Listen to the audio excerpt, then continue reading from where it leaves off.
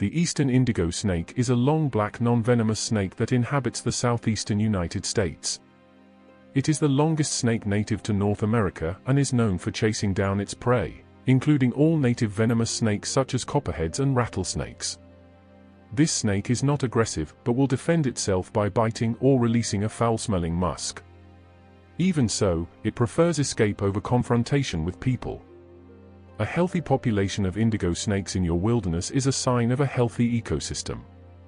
They help keep rodent and venomous snake populations balanced and may even be resistant to rattlesnake venom. Unfortunately, they are threatened, and their range is much smaller than it once was. However, several conservation organizations are working to reintroduce them to areas where they previously lived.